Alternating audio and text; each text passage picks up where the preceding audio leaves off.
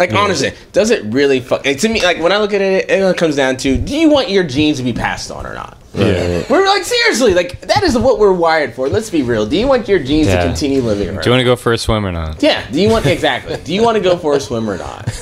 That's what we're ultimately wired for. Yeah. I heard a quote the other day that said,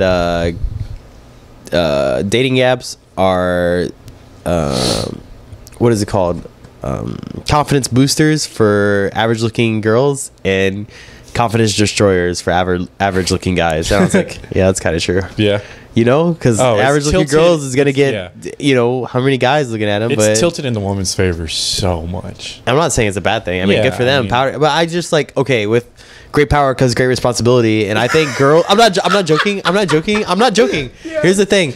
I think that's where I think the term fuckboy came from. Because I think girls were getting so many guys that wanted to go on, you know, or not wanted to go on dates with them, but wanted to get with them. Yeah. And when dating apps came along, they didn't realize, oh, these guys all want to have sexual relations with me. They don't necessarily want to have news. It's just. I think it is. I think it is. I think it's new